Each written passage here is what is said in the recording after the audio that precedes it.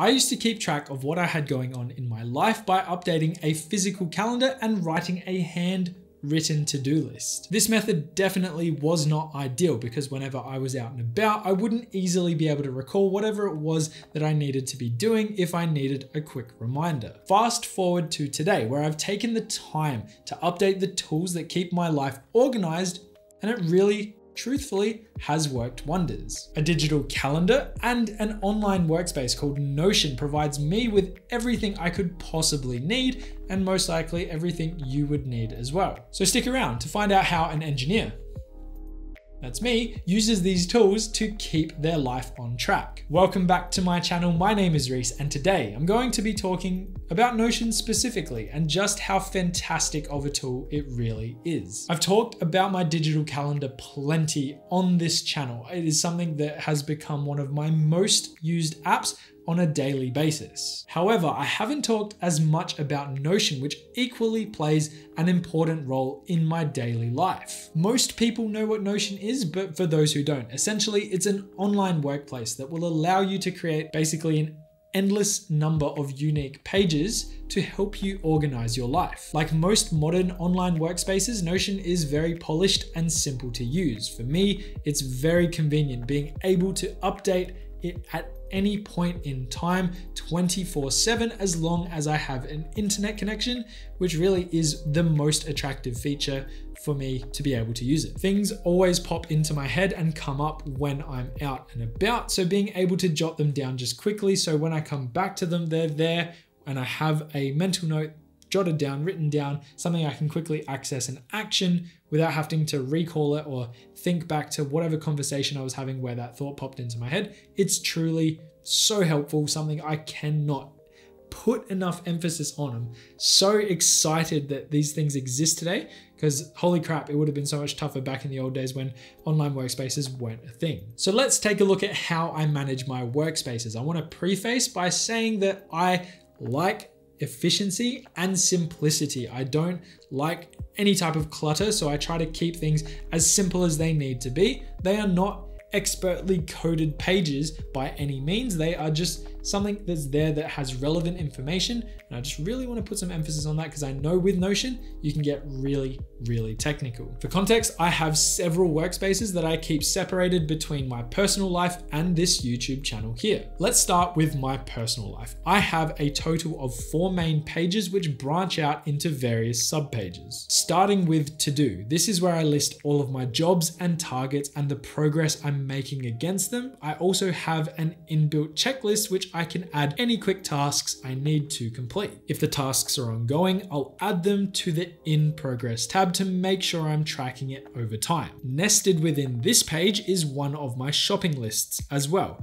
Now, this is not a typical shopping list. However, I use this page to track bigger purchases I'm planning on making in the future, and I like to compare the retail costs to what I actually purchased them for to see how much I save over time. Next up is media. I have 4 sub workspaces within. I have a list of the TV shows I'm currently watching and links to their IMDb URLs in case I want to read any reviews after watching a specific episode or keep track of when new episodes are being released. With so many streaming services today, it really is hard to keep on top of everything I'm watching between each platform. I also have a movie tracking page where I like to keep any reviews of movies my friends have recommended me to watch. This has been great for opening discussions as I'm able to clearly think out my review after a watch and then talk about it with my friends or the friend who recommended I gave that movie a watch. I also have a page for any silly ideas that I might come back to in the future. I enjoy photography, but haven't had a lot of time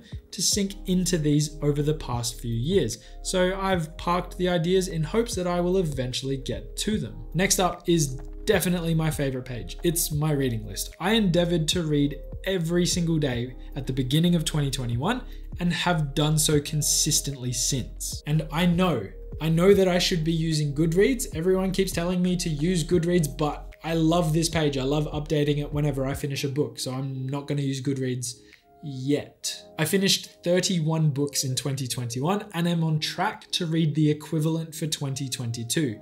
I estimate the page numbers and the math checks out, even though the book count doesn't. And I've actually made videos talking about my reading journey in depth. So if you wanted to learn more about how I set those goals, how I worked through those goals, how I set out to achieve those goals, feel free to watch the videos on the topic. I've linked them down below for easy access, and you can watch them in your own time. Feel free to use those resources as you wish. And now would be a really good opportunity to quickly hit that like and subscribe button down below.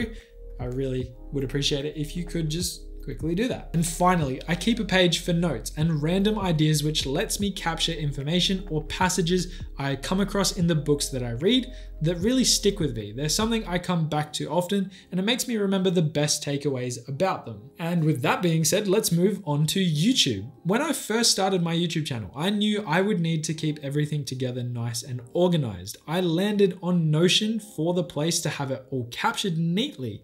Using my video project page, I can keep track of the number of videos I've made. I can easily filter through the titles using keyword searches. I'm able to update their status, and as I complete my projects, I can add any notes or details to the pages for future tracking purposes. I also use the YouTube page to collaborate with others. I'm able to add comments against videos and send updates to the people who might provide input to my videos. This has really kept me focused so far. I'm approaching the 300 video mark and having a great time with it because it has been managed properly from the start. And this is just me scratching the surface. You can add all kinds of things to your pages, such as icons, covers, videos, images, links, the list goes on. You can very easily rearrange your pages, move things from one to the others, send out links to friends who can then copy your pages and actually use them as if they were their own. Overall, Notion allows you to organize yourself in a very convenient way, and it displays everything in a polished, interactive,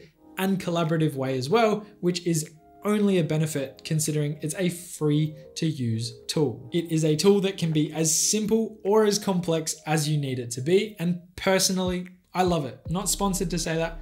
I really, truly love using this site. I really, truly love using this workspace, and it's something that I will continue to use well into the future. So if it's something that sparks your interest, feel free to use it yourself. Hopefully today has been somewhat helpful and insightful. Hopefully my deep dive, or my light deep dive, has been something that has given you some thought that it might be something you could incorporate in your own life as well. Hopefully you got something out of today's video. And if you did, like I said earlier, please hit that like and subscribe button down below. It really does help the channel grow, and I really do appreciate the support. And that's pretty much where I'm going to leave you for today. Have a good day, have a good week, and as always, I will see you in the next one. Bye for now.